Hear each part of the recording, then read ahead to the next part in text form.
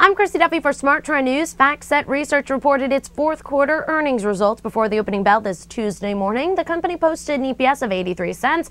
That's up from the year-ago EPS of 74 cents. The latest quarter included a penny a share in tax benefits. Revenues in the quarter rose to $168.2 million from $155.5 million a year ago.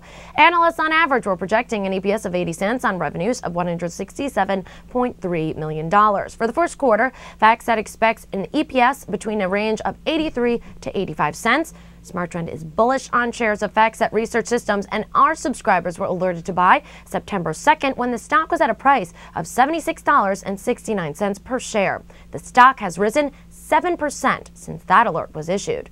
I'm Christy Duffy for Smart Trend News. For more news and market analysis, make sure you're subscribed to our YouTube channel. That's Trade the Trend.